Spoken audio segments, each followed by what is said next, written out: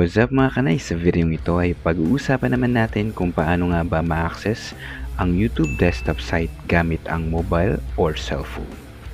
Before we start, kung bago ka pa lang sa channel na ito and you're into quick and easy tutorials and also with informational videos, please like, share, and subscribe lang kanays. I would really appreciate your support and I also assure you na marami pang naka-line up na helpful videos na aking i-upload this coming days. Going back sa ating topic for this video, you just need to open any browser like Google Chrome. Then usually naka-mobile interface or site kasi talaga when you try to access YouTube via phone. Now you just need to tap on the three dots at the upper part of the site.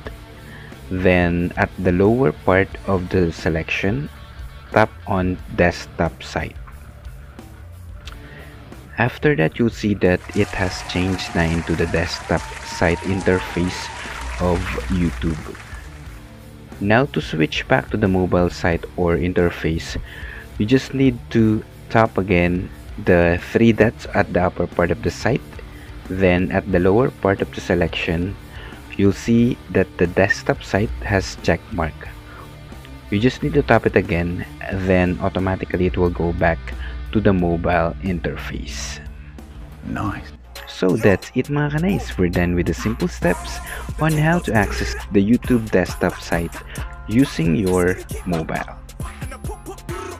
And also mga kanays, when it comes to bills payment, in case you're interested, I've also uploaded recent videos about using ShopeePay that might be also helpful to you. You might be also interested of watching these videos para makalesen ka or makakuha ng discounts sa inyong internet, water, or electric bills.